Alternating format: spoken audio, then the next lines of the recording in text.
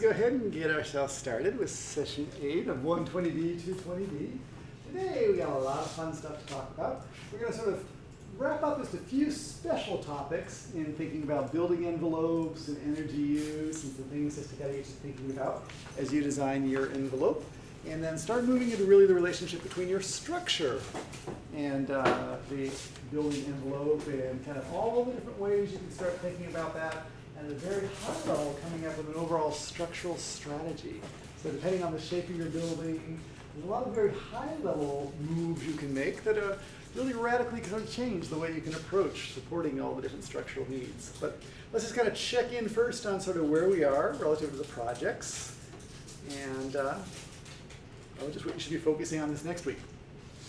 Okay, the idea is, coming out of this week, we should be going ahead and meeting and talking about, that whole point where I think that your preliminary design is getting fairly complete. And by that we mean that, the main spaces are sort of located, the cores are located, and the overall layout is pretty good. And even in terms of the building envelope, you start to have preliminary notions of really where the glazing is going to be, where the solid surfaces are going to be. There's still a lot of what we can keep on doing in terms of articulating things about shading or different sort of window conditions or adding some skylights to it. But we're trying to get a lot of that stuff sort of moderately nailed down so we can start moving this next week into really just illustrating what your structural framing strategy is and what your elements are. If you look out there on Canvas, there's a little more of a description there about the type of things to be including this next week as you sort of be thinking about things. Let's go over there to Canvas and see what we got. So under structural systems, what are we saying? Go ahead and be thinking about your materials choices. Is it a wood structure? Is it a concrete structure, a steel structure? Some of those different combinations that are possible. That's often sort of related to the whole notion of where your structure is going to be located, where you're building it, what the local building practices, as well as really what the structural needs are. But we can really often combine materials in very creative ways to kind of at least think it's locally appropriate.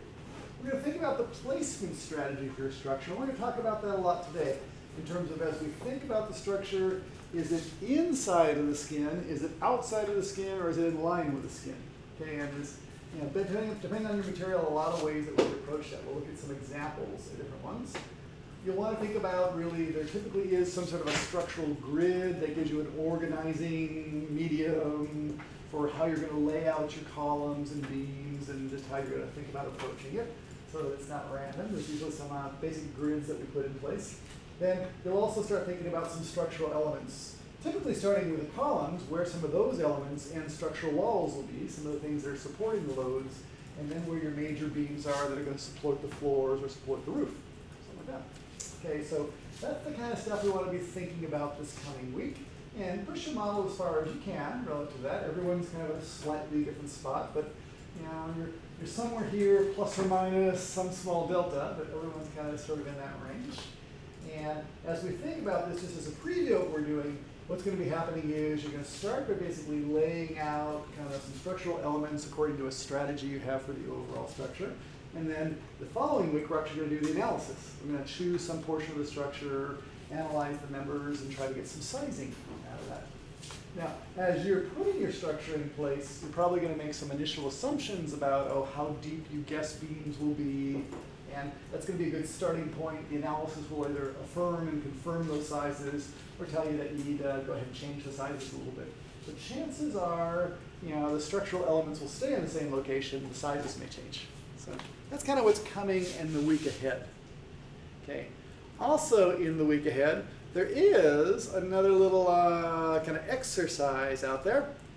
This is actually a very straightforward one that I think you'll be able to do just fine after we kind of look at what we do in terms of some of the examples today of different structural systems. What this one's asking you to do is for a simple building, going through and just putting a very basic wood frame structure, concrete structure, or steel structure inside of it. So let's just take a look at that assignment. I think what the TAs originally asked for was to come up with 2 of the different systems. And we'll show you some examples today that'll really make kind of short work of that. So under structural systems, basically there's a sample building out there. You're supposed to create your own. Actually, no, it sounds like looks like this one you're going to do your own, is kind of creating it from scratch. You're just going to create a little rectangular structure 20 by 50 wide with two of the following structural systems. So create one in either steel and one in timber, or one in steel and one in concrete, or one in timber and one in concrete. And the point of this is really just to get a sense of really how you connect together the members a little bit differently based upon whether it's steel, concrete, or wood. What we're going to find out is that concrete of all the materials is actually probably the most forgiving locationally, in that if you think about beams and slabs, often what happens is the slabs and the beams can overlap because it's the same concrete. The reinforcing is kind of detail to kind of handle that connection. But when we're dealing with concrete, we have less of a problem with things overlapping because concrete's pretty fluid about what it's doing. Whereas when we're working with steel or timber, since they're kind of set sizes, we have to worry about whether things are overlapping and maybe either offset the beams to lower them below the slab or do things to avoid just kind of spatial conflicts. So that's what's going on there. Any questions at a high level out there? Got a sense of where we're going? Okay, beauty. Then let's go ahead and take a look at our topics for today. Okay, what I want to do is actually finish up on just a few things in the whole building envelope and actually share some examples with you because, there's some different things about green roofs, which I think are sort of interesting, people are asking about. There's some issues about energy analysis that are kind of interesting about in terms of what appropriate targets should be for your energy analysis, and even under thermal performance, we'll take a little bit about how R values are computed, so the types of materials that contribute to R values, so you get a sense of where all that energy performance data is coming from. I want to start with just a couple examples of daylighting examples, and we actually put out there on the Canvas site many different examples for you to look at that have different conditions that might be interesting. So, for illustrating how to do a lot of different things, I create just Revit models that show little unit cases that kind of illustrate just how you might model in Revit different things that you want to achieve. So we built together last time a lot of examples of side lighting. We kind of did some typical windows and put some high windows up on a wall. We looked at a curtain wall. We looked at how you put a shading shelf, so something that's going to shade as well as bounce some light up in there. We even looked at a freestanding screen, kind of a brise soleil outside. And there's examples, if you didn't get a chance to follow along in class, if you just want to see things like that in Revit, you can open any of the examples and just kind of take a look at it. So for example, let me go ahead and go on out there. Looks like there's this light shading, single and multiple. Let's go ahead and take a look at what we have out there in the file sets. So I'll go over to Revit. Close up some stuff from the last class session. Looks like I'm in the middle of something. Oh, got my dialog open right there. Close that. Close this. Okay, and let's go and take a look at these buildings. Are they all still open? They might still be open in the background. Nope, this is the last one. Okay. If we, for example, go on out there and under it's session 8, so if you go to session 8 in 120 and go to the daylighting examples folder, you will find a bunch of sample buildings, typical view windows, curtain walls with deeper shallow overhangs, single light shelf, multiple light shelf. So for example, if you're interested in the single or the multiple light shelf, you can just open up the 4B example. What this is a very simple little building. You can sort of see it in floor plan there. It's kind of like 4 classrooms in a hallway with a lot of just lighting conditions all around it. So you can take a look at, for example, if we wanted to do sort of that curtain wall with multiple light shelves, just an example for you to work from. Let's see if it'll open properly for us here. Looks like it's trying. Looks like something was supposed to happen there. There it is. So here's that little building. On the back side is kind of a curtain wall, just a standard curtain wall, the storefront curtain wall. On this side, on the south side of it over here. Good day, sir. Okay.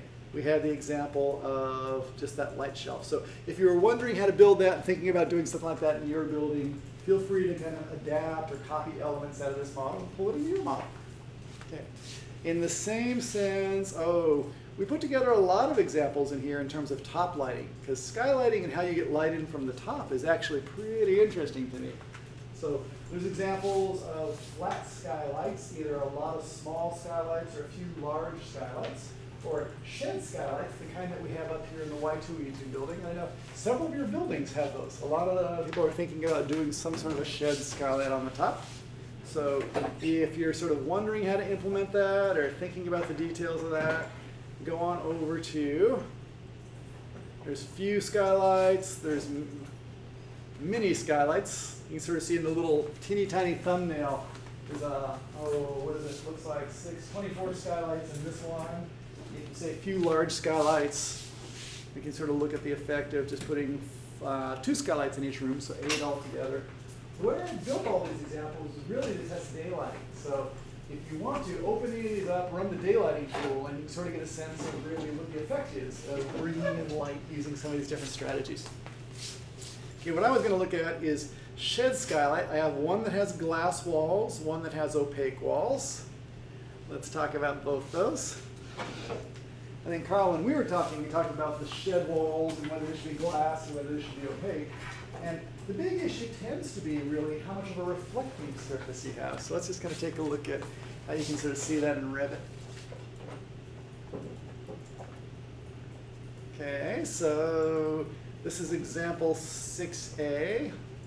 It's really just made of a series of curtain walls around the side and something called slope glazing as the roof. Let's see where that is.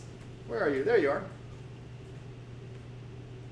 So I have a bunch of shed skylights in here. These are just curtain walls, which are up on top of the roof. This element on the top is something called sloped glazing. So it's a roof type, but it's a roof type that actually has mullions to it and looks very much like a curtain wall, just turned sideways. Okay. And the way most of these were done was we took a wall on the outside, which was actually going taller. Let me detach that just so you get a sense of that. So I'm going to detach it.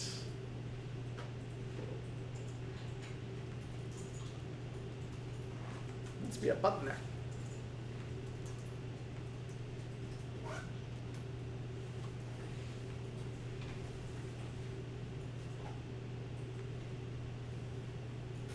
There we go, detach all.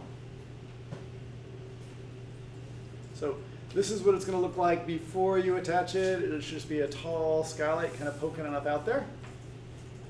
And the idea is you put the 4 walls around, you put the slope glazing on it, and then when you want to sort of make that angle, you can go through and attach the top to the slope glazing, and it'll chop it off for us. It's going to give us a little warning here. What it's warning us about is that these mullions, which are up here at the top, are orphaned. So they're going to delete those because there's just nothing to do with those anymore. So that's good. Now, this skylight is actually a good one to illustrate the whole concept of really how you want to think about the sun sort of hitting the building and why glazing versus opaque skylights sort of work. What I'm going to do is just to sort of illustrate it. I'll cut a section through the building just so you can get a sense of what it looks like. Just kind of with all the vertical relationships. I'll just cut a nice section right through here.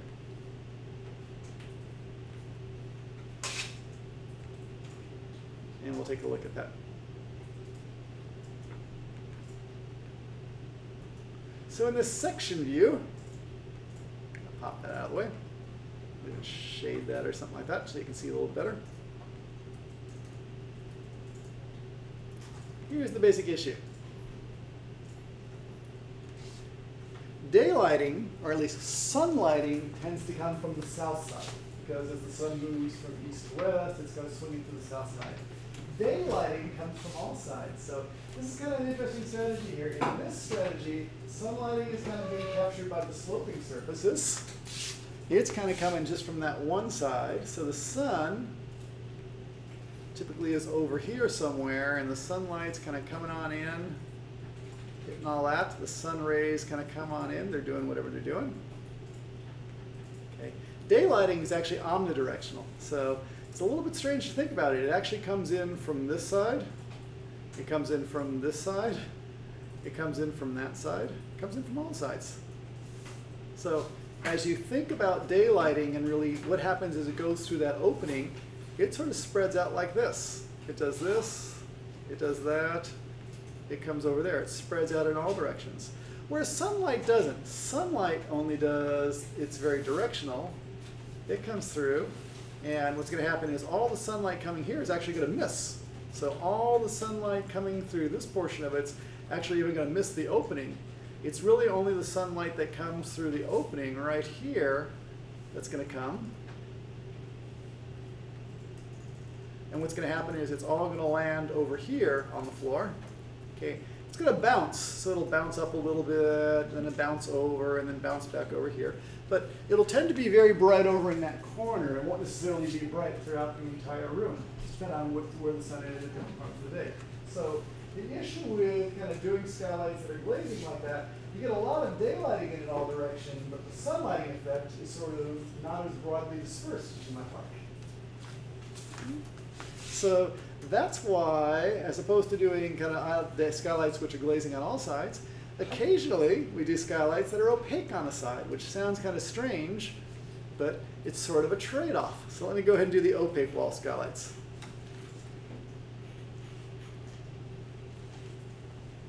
So if we bring it on in here, it'll look very similar to the other one, although the walls won't be glass. There'll be some sort of surface that'll have like a white reflecting on them. Something like that.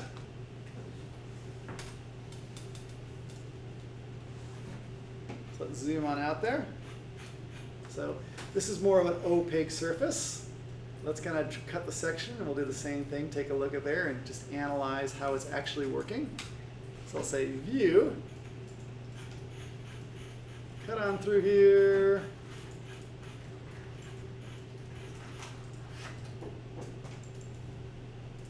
We'll take a look at that.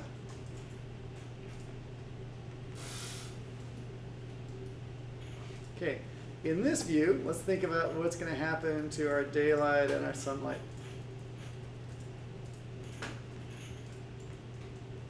So in this scenario, let's do the daylight first. The daylight comes in from all directions. Okay, blocked. Kind of get in there. Looking good. Looking good. Kind of semi-blocked there. But daylighting, it does have an effect. There's a certain amount of northern daylighting that's getting blocked right now because you have an opaque wall there. Okay. Let's go ahead and do the sunlighting. The sunlighting does this. The sunlighting is coming down over here, hits a reflective surface. It comes on down and bounces back into the room over here. Over here, bounces down, comes over here. Over here, bounces and comes over here. The net effect of all this is that you lose daylight, but you gain sunlight. And in the scheme of things, daylight is like 800 foot candles, something like that. Sunlight is like 6,000 foot candles or something like that. So it tends to be a pretty good trade-off in terms of cutting some for the other. So opaque shelves, things like this do a pretty good job of just dispersing it. The other nice thing is, because of the reflections, you get daylighting in the parts of the room you weren't going to get if it was just a slot. Okay, so that's the reason why you just try to always think about having some sort of reflective surface. So that's kind of the big principle with the daylighting on the roof that you want to think about. There's another example I want to show you, though, that'll sort of illustrate kind of that point also. It's this whole notion of light slots. Let's take a look at that. I'll say a light slot at the center versus light slot at the wall. I'll open up this one over here. Okay, light slots are just like small skylights, small skinny skylights. They could be like 12 inches, 18 inches wide, but go across a long distance.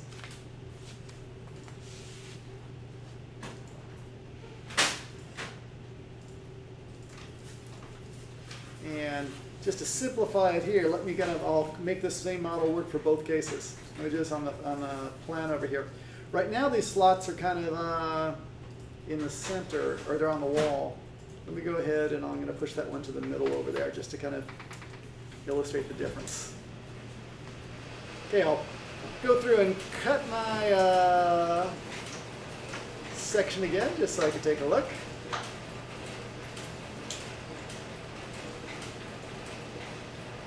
View. Section. I'm trying to create a railing right now, which I don't want to be doing. Let's go back again. View, section, cut.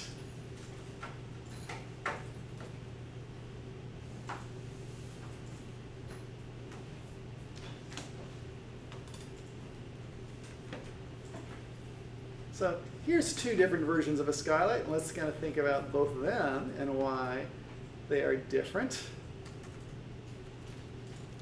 This is the more standard skylight over here. This is the one where we kind of put a skylight in the middle of the room. It's kind of doing okay. So if I go through and do the daylighting sort of thing, it basically is, again, going to get light in all these different directions.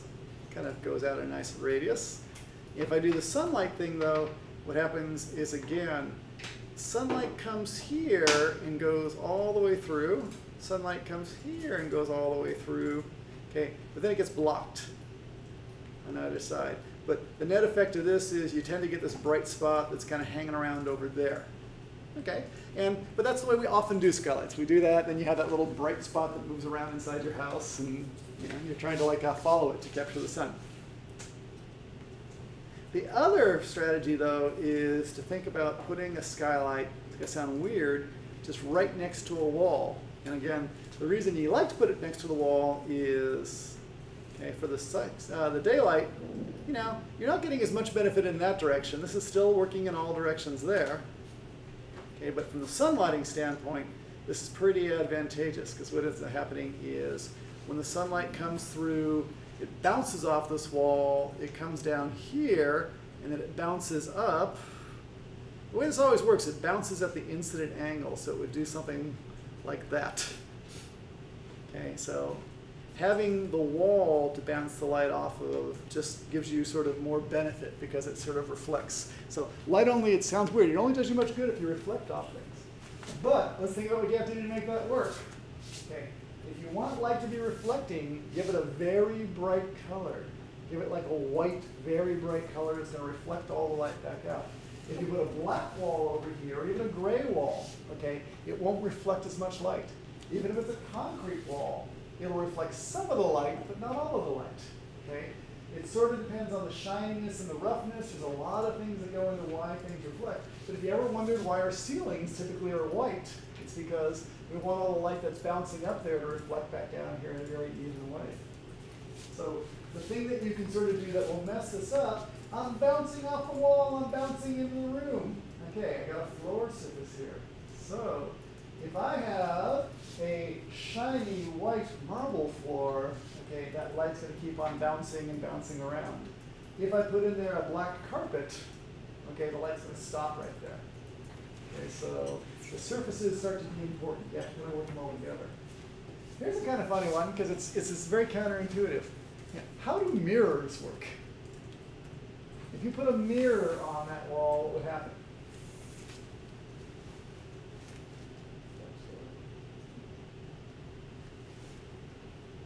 You reflect the light? You want to believe that. I wanted to believe that. You all want to believe that. But it actually doesn't. It's kind of a really weird thing. What mirrors tend to do is they reflect a lighted room. So you see light on that side, and it creates the impression that there's a lot of light. But the funny thing is, if you really kind of play with mirrors, they actually suck up all the light. So play with mirrors at home. Play with a flashlight in your mirror or something like that. They're not as effective as you think they are.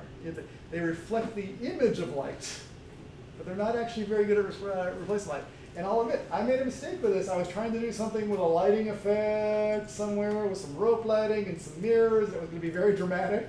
And all the light went right into the mirror and didn't bounce out. So mirrors are a little bit strange.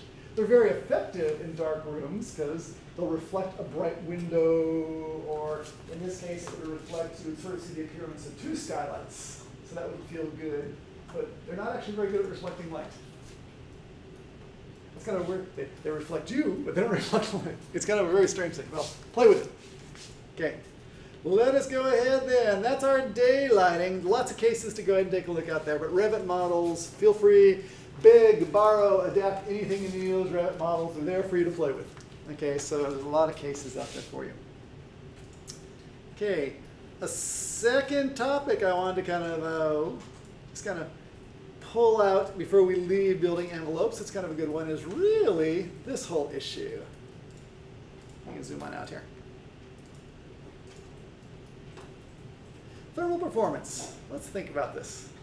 R values. I just tossed around that whole notion of R values and, oh, somehow you have materials and based on sort of linear relationship between the thickness of the material and ultimately how thick the wall is, we are going to go through and somehow increase the R values. And there is just a document I want to share with you that I think is sort of a pretty good summary of that I've been using for a number of years. If you go to under thermal transfer, you'll find a document that says R value summary. And it's actually a really good summary just of really how R values work and how conductive heat flow works. The idea is that somehow between the inside and the outside, or between any two surfaces that have different, or areas that have different temperatures, there's some delta T, there's some heat flow that wants to go through there. You have some material that is resisting that heat flow. And different materials have different abilities to resist it. Now, when you think about computing R values, it really is kind of an additive relationship. So if I'm going from the inside of the house to the outside, and I have gypsum board, and I have bad insulation, and I have plywood, and I have some sort of clapboard siding on the outside, we actually do need to add them all up. So if we have the R19 batt insulation, which they say delivers a true value of around 18, the gypsum drywall, it only adds about 0.45, the plywood adds a little, even the siding adds a little bit. The majority of this is coming from the sheeting. So we play games like this to go through and figure out really what that is. If we really want to get precise about it though, we can't just go through and cut through here. We also have to allow for this path over here, okay? And so if we think about the true performance of a wall, if you're really getting into energy modeling, okay, you actually go through and you start thinking about doing a weighted average. So for example, what we could do here is, if we really want to figure out that, this is interesting. It's that same thing. I'm going to see if this is going to work or not. When I was playing around with my little tool over here, and it did this in the last session, my Mac actually sort of shut down and restarted. Let's see what happens in here. I'll keep talking, but I may lose the recording here right now, and we'll see if this actually comes back. Okay, if we think about the path through this section, we actually have a pretty high amount of insulation here. It's a pretty good path. The path over here is not so good because that solid wood actually doesn't have a very good